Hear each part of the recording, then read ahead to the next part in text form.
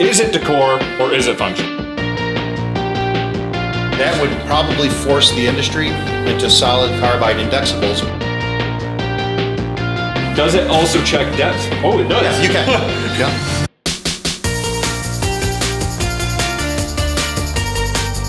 You got to check out the details in this place. This is crazy. Look at these all the way down. I'm actually down in Chicago and visiting Haimer. Today they're going to be showing us around their facility, some new stuff they have going on, and some new products they're really excited to show us. So let's go inside, meet Steve, and take a look.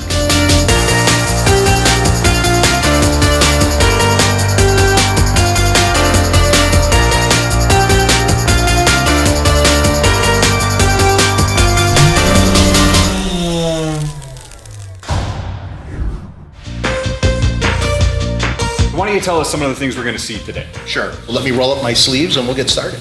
And as a guy who's never used a tool presetter or heat shrink machine in my life, am I going to be lost here? No, absolutely not. One of the things about Shrink Fit is it's extremely easy to use and very, very consistent. Well, I trust you. Let's go take a peek. All right, sounds good.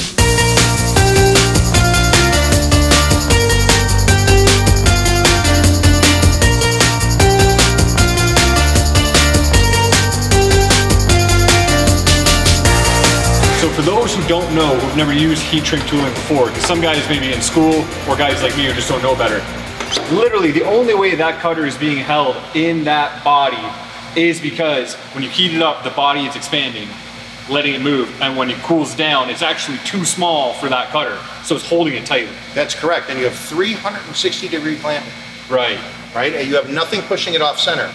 Okay, like a side lock end mill holder, you're pushing the cutter off center, which means you're now only cutting with one flute. Your tool life's going to be poor, your surface finish is going to be poor.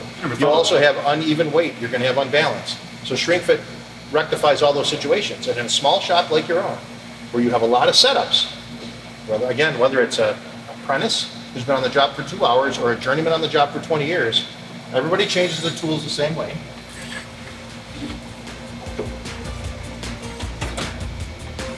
And in 30 or 40 seconds, it's already cool enough to put back in the machine.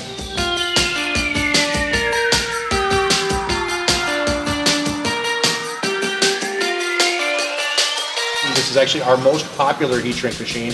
This is the Power Clamp Special Edition. It has a capability to shrink tools from 1/8 inch or 3 millimeter up to 1 1/4 or 32 millimeter. And it does that by using our V2008 coil. And what we have is 5 stop discs from 1/8 inch to 1 1/4. What's a stop disc do? The stop disc is a ferrite disc that you put in the top of the coil, which channels the energy to induce the heat into the tool holder. Oh, okay. And so you need the right stop disc in order to put the energy wave in the correct position on the tool. Oh, because this doesn't actually heat up itself. It just heats up the actual tool itself. Absolutely correct. Okay, I So understand. for example, we've got this 8 millimeter tool here. So all I did was drop in the right stop disc. I'm going to bring the coil down until it stops. And you just go until it stops right on top of the coil. And like I told you, Shrink Fit's very consistent. So I'm going to simply hit the heating button. I'm going to run a predetermined heating cycle. Cutter comes out in about 3 or 4 seconds. I've got plenty of time to change to my next cutting tool. Now, as soon as I did that, my refrigeration unit turned on. This is a refrigerating unit? Correct. There's a refrigeration unit down here. Oh, okay. And we're circulating coolant through these cooling bodies. So it's a non-contact system to evenly take the heat away from the holder and maximize that runout accuracy, which is 3 micron or 1/10 like we talked about. What is this here? That's a clip for these machinable cooling bodies. So all Haimer standard power and heavy duty holders have a 4.5 degree angle. Right. But if you did have some type of tool that had an angle that was not 4.5 degree, this would obviously not make contact with the holder. The 4.5 degrees between here and the actual tip of the tool holder, correct? Absolutely. Okay. So if you needed to machine one, you could machine this to your unique dimension, and then this will clip in there. Oh, interesting.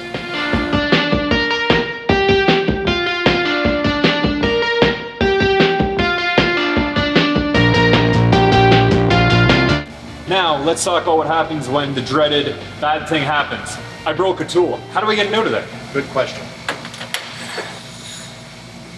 So with our system, we have the shrink out device. So this is our base holder. We normally have chuck supports that would hold the tool holder.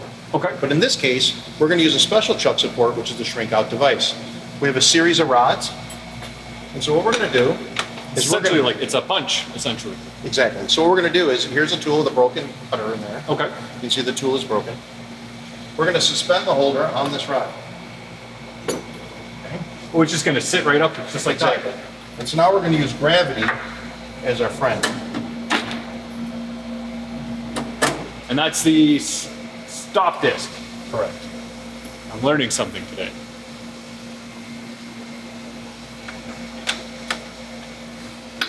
Now we should be able to use gravity. Oh, how creative.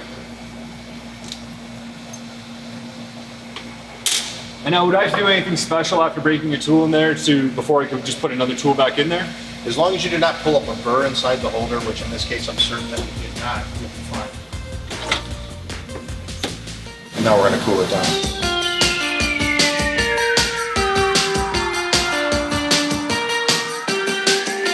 With a shrink collet, you actually heat up the collet, it expands, you put the cutting tool in. Again, you have much higher gripping torque, much better run-out accuracy, but the real key is, in a live tool, you can change out one preset, pre-shrunk cutting tool in a shrink collet. You just switch it out in the live tool, you can do it in 1 minute. Right, it takes all the tool setting out of it. Correct.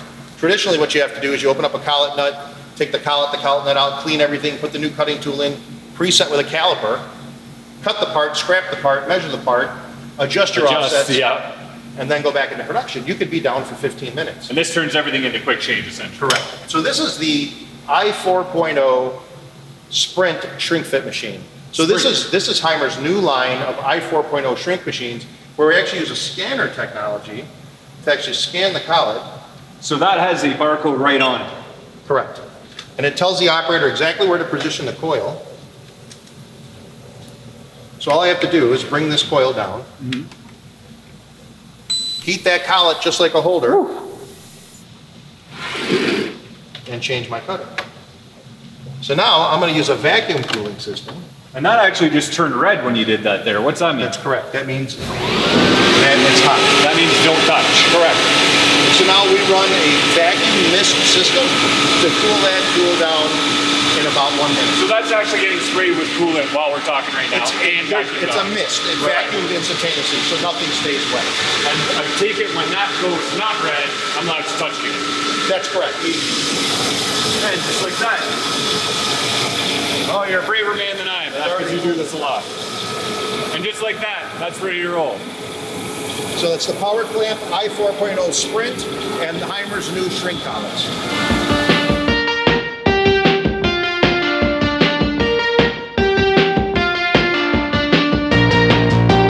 So what are we looking at here? That just moved and you didn't touch it. All right, so this is, actually I did change the setting to make that coil open up. So this is the Power Clamp Premium Plus. This is for large manufacturers who are changing a lot of tools. This is actually designed to have 2 operators running it simultaneously. 2 operators at the same time? That's correct. How many tools must you need to change an hour to have 2 guys going at the same time?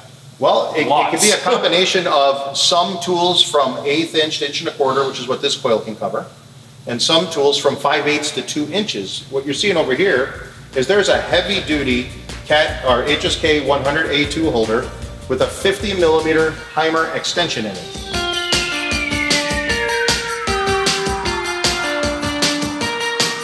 So wait, this is shrunk fit into that, and that is shrunk fit into there? Correct. And what we call that is telescopic shrinking. And that's shrunk into there? That's correct. And so only Haimer has that technology. Most of our competitors that offer heat shrink systems say you can only shrink carbide. Honestly, as long as the shank you're shrinking in meets the H6 tolerance, which is the tolerance on the grind of the shank diameter, right, we can shrink them together. And it's because we control the energy that we put into the holder so precisely that we only heat up the holder and not the similar material that's in there. And this is what you use on this side. Correct. To keep that up. That's our 2-inch heavy duty coil. That's the big boy. So over here, this is a fully automated coil. Okay. So this, we've got a heat setting on here of A3. It's actually marked on the holder. I'm going to go to A3 and I'm going to hit enter. Coil is going to automatically adjust. So the operator doesn't have to guess what diameter like I was doing on the other machines. Just like the other machines though, it's single button operation. Boom, your cutter's out. Yeah. If I want to set height, I could employ my height gauge here. And pull the cutter up against a stop. And that's for repeatability if you want. This is for repeatability Right. if you're changing tools. And so now I'm going to come over. And now these cooling bodies, once you break them loose, will come down on their own. We'll cool that tool in about 2 minutes, and then this cooling body will actually put itself away. And this is the same kind of thing where it's got the liquid coolant coming through here to keep that constantly cool. That's correct. But in this case, the operator doesn't take the cooling body off, it actually puts itself away. It goes and returns itself. Correct. Now you know what I'm going to want you to do next. I want to see this thing get heated up. Okay. What do we do with this? All right, so we're already on our setting from 1.5 to 2 inches heavy duty holder down here. So this is going to be going right down to the bottom. Correct. I'm going to bring this down, and you'll really be shocked how easy this is for Haimer to heat this. So you can see we're running a 16-second cycle, excuse me. But at about 8 seconds, that tool will already be ready to come out of here. Holy. So that got hot enough to expand big enough to get that, because that's 2 inch, correct? That's correct. Out of there in about 8 seconds. And you can see And that there's almost no heat. No, in that. not hot at all. I wouldn't Okay. grab that. That's Correct. insane. Had this heated up at the same rate as that holder, you would never get this out of here. Because they're both sealed. That's correct. But I have plenty of time to put that back together. Now I have to admit, this particular assembly will not cool down in 1 minute. It will take a few minutes longer because we have so much mass that we heated up on this 2 inch. Well, I mean, what's the outside of that? That's got to be 3-4 inches? Correct. Yeah. Right. Probably closer to 100 millimeters. So over here, we still have 53 seconds left on this tool. But as soon as that makes it back to room temperature, this diode will turn green and this will park itself. Oh, so this actually shows all the status of my cooling as it happens. That's correct. Interesting. So large aircraft manufacturers employ this machine. A lot of people in the aerospace division employ this machine.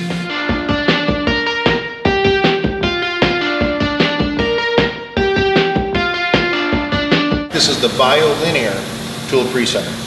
So let's say an operator wants to set a tool. It's as easy as hitting the release by touch handle and will automatically park the carrier, get it out of the way so that the operator can put the new tool in. And we'll clamp it. You have unlimited tool storage. In this case, I'm going to go ahead and pull up this 4-flute mill and I'm going to measure it. This is actually in your software there. Correct. And so it's going to automatically come in. Ooh. And it's going to measure all 4 cutting edges of this 4-flute end mill. So wait, it's actually going to measure each tip. Correct. It's going to check height and diameter. And diameter. Correct. And then we can set tolerances when we set up this tool, saying, you know, if this, for example, was a 5/8 tool, plus 0 minus 1,000th, for example, on diameter.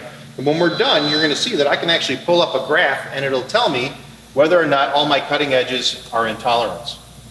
So it's measured all 4. Now, is that actually drawing the graph of the edge of that tool? It's literally picking up the height and diameter. And so now I'm going to go here, and you can see all 4 of my cutting edges are within tolerance for both X and Z. If they were bad, would it be in red? It would be. And let's say this you was just see. let's say that this was a inserted tool with 4 inserts, and let's say insert 2 looks strange. I could select it and automatically bring that cutting edge around for the operator, if that was indexable, to address it. Open up that pocket and look at it and see what's going So on. it knows which one is 1, 2, 3, and 4. Correct.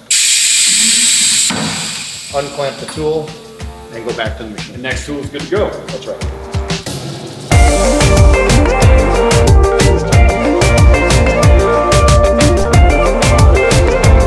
First of all, 3D taster.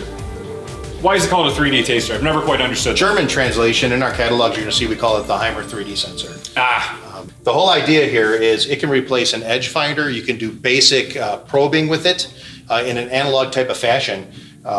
With a traditional edge finder, we call it a wiggler a lot of times. Right. You bring it over next to the part, the bottom portion separates, you zero the machine tool control, you move out of the way, you jog over half the diameter, and you zero the control again. right. With the 3D sensor, you're literally going to come up to the part, and you're going to bring the red hand to 6 o'clock and the black hand to 12 o'clock. And when you do that, you're on the side of the part. You zero your control, you're good. So you don't need to move anything once you Correct. picked it up. But what you can also do with this, because it has an indicator on it, an operator can watch it, you can check flatness, parallelism, perpendicularity. Oh, You could zero out on the top of the part and then measure to about a bore, all by zeroing the control and moving it. Does it also check depth? Oh, it does. Yeah, you can. Yeah. Anybody who's seen that? That is my first time trying to plunge a 3D taster. So X plus, X minus, Y plus, Y minus, and Z. And what kind of range does that have on it? I got maybe 200 thou, 300 thou? Correct. It's actually got 200,000, so over travel. Okay. After that, this ceramic probe tip will actually shatter. So it's about $67 to replace that. And that's to protect all the internals of the 3D taster. And what's this big crazy one here? So this is called the Haimer Centro. So in this case, the sensor stays stationary by using basically this arm to hold it in place.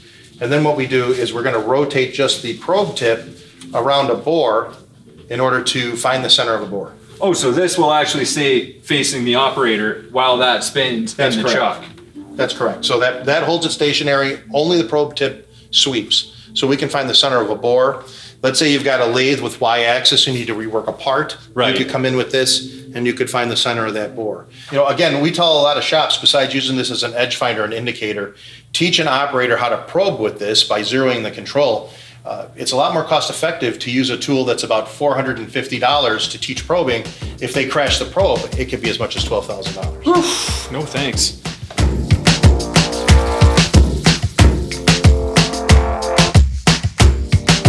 Why don't we start with the power shrink fit holders? What you're seeing here is the evolution of shrink. Haimer started out with standard shrink holders, which work for many, many applications. But then we came out with power shrink, which has got about 30% more mass by design, and it's designed to dampen vibration. And then what you're seeing here is our heavy duty shrink fit holder, which has got twice the mass, and it's meant to have maximum gripping torque when you're getting into super alloys.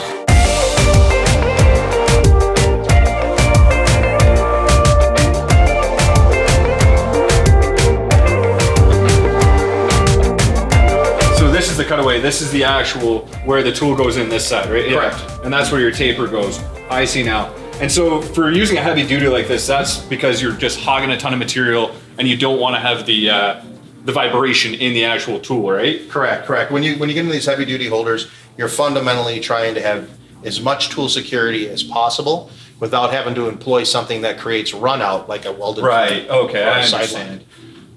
Now, what's the largest diameter cutter I could put in, say, this heavy duty? We actually have heavy duty shrink holders, and I can show you in the back where we could actually shrink a 2-inch heat shrink extension or cutting tool into a heavy duty 2-inch heat shrink holder. Now, I couldn't use a necked tool on something like that, right? Like I want to go right from the neck of the tool in there. I don't want to have it to neck out and go up. You can, as long as that cutting tool diameter is smaller than my coil that's actually shrinking the tool. In oh, shrink finish. Interesting.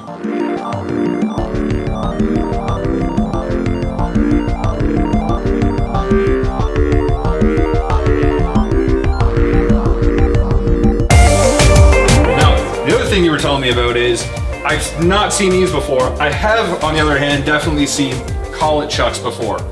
What's different about these here? Because something's different here compared to the ones I know. We make standard ER collet chucks that a customer can purchase, use their own collets, or use Haimer collets. But we also have a high precision collet chuck called a power collet chuck, and I'm holding an example of one here. This is a cutaway, and this is what the complete holder looks like. Do you mind if I grab one of these? Sure. What's unique about the Haimer power collet chuck is it's reverse compatible. I can use a standard ER, or a customer can use their own ERs, collets that they're regular off the shelf. Correct. Right. Or what you can do is you can employ a power collet. A power collet looks like an ER, but then it's extended and we have a pilot on it. And what that pilot does is it centers inside the holder, giving you the same accuracy as shrink fit, which is 3 microns or 1/10 run out accuracy at 3 times the diameter of the cutter. And that's with you just wrench that on, right? Like this is just with a standard collet wrench on there. That's crazy. I didn't realize that they could get that precise. And I have to ask you, this design here, I see it across a lot of the Haimer products. Yes. Is it decor or is it function? So whenever you see the Haimer sine wave on a holder, that means it's a power series, which means it's designed to dampen vibration. So you don't see it on the standard, but you do see it on the power, you do see it on the heavy duty shrink, and of course you do see it on the power collet chuck.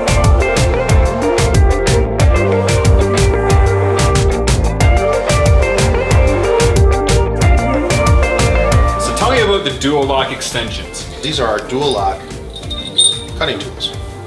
So dual lock is the strongest solid carbide indexable end mill in the world.